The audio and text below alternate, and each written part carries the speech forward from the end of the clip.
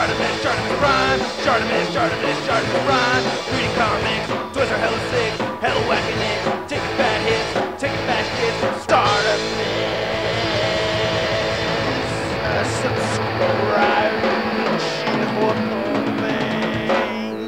Here he is next to the G1 long haul, so see that? Hey, what's up, you guys? Chartemis Prime here, doing another Marvel Select review on the Marvel Select Punisher. This Punisher right here is based off of from Garth Ennis's run. I think it's Tim Bradstreet who's the artist, the cover artist for that run. So you could see right here the face kind of very much resembles this cover right here.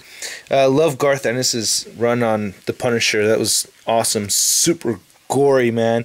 But you know, overall, I just want to say this figure, I would not recommend it to anybody unless you're really into props and everything, because this figure is got the most limited amount of articulation from a figure I've bought in a long time. His arms move up and down, his head moves side to side and up and down just barely a little bit, and he has waist articulation. So he's basically got 5 points of articulation. So it's like, damn, why the hell would you spend 20 bucks on a figure like this? It's the bases, man. Look at this thing.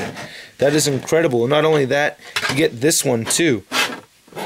This Mather's Tavern. Forgot exactly which arc this is from. I can't remember. It's been quite some time. And this is an older figure, so it was re-released. But then to go back into this figure, I do like the paint applications. I think the way they sculpted and painted the face is very cool. Very gruesome Frank Castle right there. Like you could see wrinkles in his shirt and all these buckles and stuff. And I like the texturing of his pants. Very cool. And there's like some gray coming in and out of the black area. I like the detail on the boots. That is nice. You can even see how the sole is attached to the shoe right there. Very, very nice detail. That is really, really cool. I have peg holes right there. I like this jacket a lot. I like all the lines sculpted in there. Very well made. The guns are pretty cool too. I already broke the trigger. I'm not going to take it out, but you could see the silver dry brush and silver applications. Same thing with this hand pistol right there. So, details even on the fingernails. I think that's pretty damn cool. So, the sculpt is good. It's just the articulation on this guy is just very, very weak. It's quite terrible. And this dude right here, that's gotten his ass beaten to the pinball machine is very, very awesome. When you buy this thing, the legs are all separate. You have to plug it all in and then shove them through the handcuffs right here and the loops right here. So that's very cool. But this thing is just gruesome and gnarly looking, man. I like all the tattoos. You can see everything very well. He's got a grenade in his mouth. Scared shitless. That is terrifying. That's pretty damn gross belly right there. See the pin right there? So his face is about to blow up. Thug for life. For life. I like all the spider stuff, and it's, Spider-Man pinball machine. Very cool.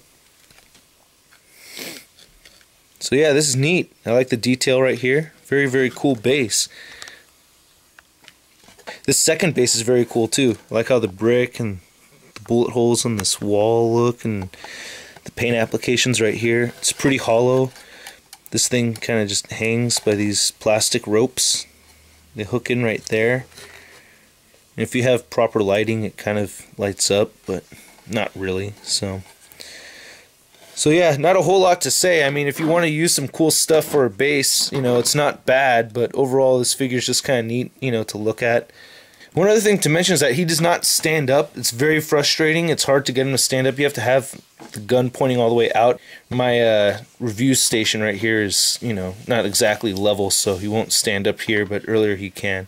And there's no peg sticking up over here, so it'd be nice, to have had that, so you can, your best bet's kind of leaning him against like that. So overall it's cool to have these accessories. That's why I bought it, but overall I just can't recommend it.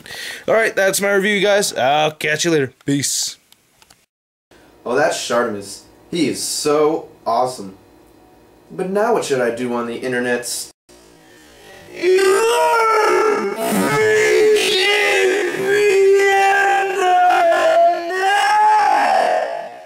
Show you, man. Big It's Big News' #1 source for geek news, reviews, toys, comics, movies, cartoons, video games, and more! Next time you're done watching my videos, where are you going? BKBN.net. Where are you going? BKBN.net.